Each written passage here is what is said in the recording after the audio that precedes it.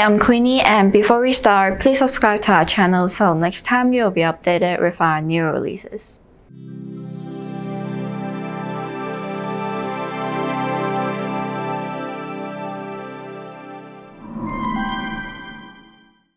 Hello everyone. Everyone is seeking the best shape of themselves. With the new standards of beauty, every part of the body can be adjusted and changed, especially the face. You have probably heard many facial surgical terms lately. I mean, you must have heard about nose job, facelift, face liposuction, and also eyelid surgeries. Our video today is specifically about eyelid surgeries. Eyelid surgery is one of the most common cosmetic surgeries, especially in South Korea. South Korea is known to have the highest rate of surgery per capita globally.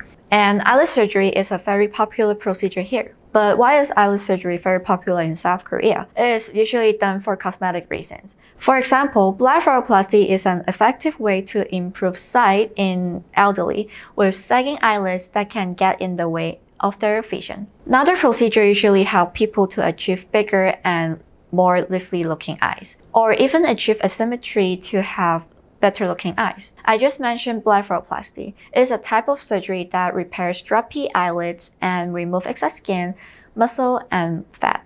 Our role today is to answer most of your questions regarding eyelid surgeries. Today we have Dr. Kim, who is a leading doctor at BK Plastic Surgery in Seoul, Korea.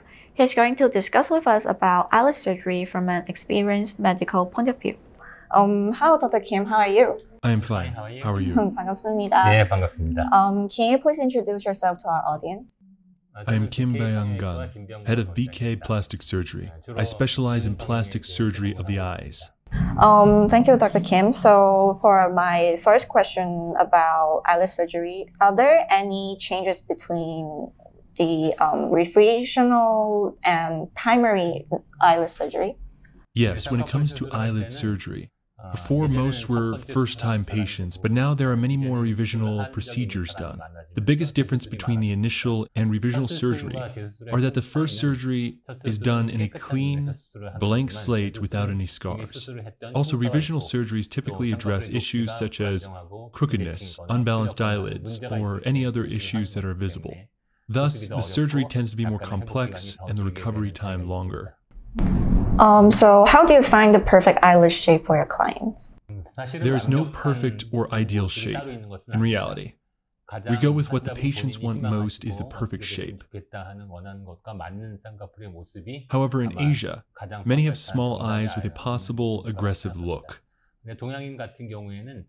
So many tend to prefer to change to a set of bigger eyes, wider open sideways and vertically. So what kind of person is not suitable for epicanthoplasty? Epicanthoplasty extends the eye openings and gives a sense of openness. This procedure is good for those with strong Mongol eye folds and those who have eyes separated too far apart. The eyes are set close together. This procedure is not recommended. So what is the difference between double eyelid surgery and upper blepharoplasty? Double eyelid surgery is a surgery mostly done by younger patients, while upper blepharoplasty is usually done by older people with drooping eyelid bags in order to make them look younger. So what is a lateral canthoplasty? Is it a must to do it with epicanthoplasty? The surgery done to whiten the sides of the eyes, medial epicanthoplasty, and lateral canthoplasty. Lateral canthoplasty deals with whitening the sides of the eyes, while medial epicanthoplasty deals with the inner sides being whitened. These two procedures help widen the eyes on both sides of the eyes. So which kind of canthoplasty do you mainly do in Korea? The most common is Epicanthoplasty, since most Koreans have Mongol folds. Many get this procedure to widen the eyes and give a softer, more open look. Next common procedure is lateral canthoplasty. So how do you resolve the aesthetic difference between yours and the clients? Patients always have their own standards and satisfaction. While I also personally have my own set of standards and knowledge based on textbooks, I tend to follow the wish of the patients. So, what would doctors do to resolve unbalanced eyelids or maybe pronounce the scars after eye surgery?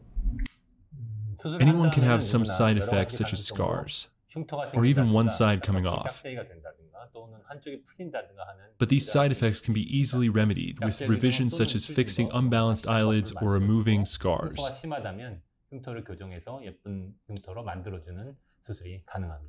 So how often do patients come to you or come to Korea after their first unsuccessful eyelid surgery? It is possible to have dissatisfaction arising from surgery. It can be fixed with revisions or an after-surgery consultation. For foreign patients, we do video consultations as it can be difficult to travel. For Singapore and China, we sometimes go over there to answer any questions. In cases where revision surgery is needed, they must come back to BK plastic surgery in Seoul. In reality, revision surgery at BK is not too common as many have results within their expectations. So is it difficult to redo the work from another doctors? Revision surgery is always more difficult. It tends to be easier if the original surgery was done by myself and more difficult if done elsewhere. In my case, I specialize in revisions for eyelids. Regardless of which doctors did the original surgery and regardless of the original issues, I can fix the problems with revision surgery. So to whom do you usually recommend non-incisional double eyelid surgery? In double eyelid surgery, we have incisional and non-incisional methods, a method that involves cutting skin and a method that does not.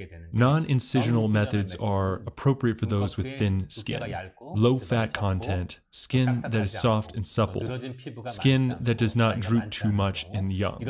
The opposite is true also. If the patient has lots of fat, has thick skin, drooping skin, and is old, then we recommend incisional methods. So what if the patients want to do a LASIK surgery and also Epicanthoplasty? What would you prefer the patient to get first? LASIK surgery done at an ophthalmologist and Epicanthoplasty done at a plastic surgery center are separate procedures and the order does not matter. As long as the two procedures are apart by about a week, it does not matter which one is done first. So is it possible to have Epicanthoplasty on only one eye when the other eye already has a double eyelid? If necessary, it is possible, but in most cases, doing both eyes at the same time results in a better look, so it is not really done on one eye. When it comes to eyelid surgery, long ago most were first-time patients, but now there are many more revisional procedures done. The biggest difference between the initial and revisional surgery are that the first surgery is done in a clean blank slate without any scars. Also, revisional surgery typically addresses issues such as crackedness, unbalanced eyelid, or any other issue that are visible. Thus, the surgery tends to be more complex and require longer recovery time.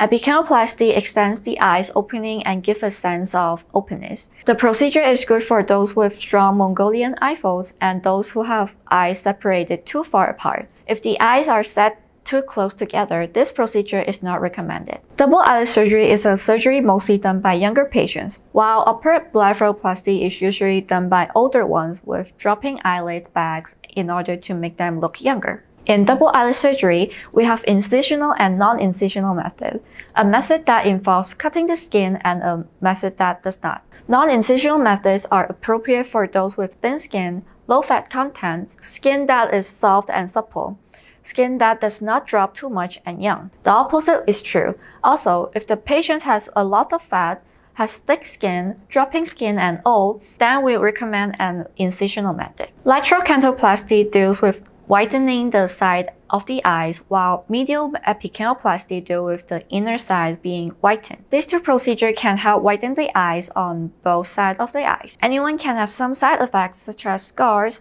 unbalanced eyelid, or even one side coming off. but these side effects can be easily remedied with revisions. Thank you for joining us once again at CloudHospital TV. If you have any questions or comments, please leave it down below. We'll respond to you as soon as possible.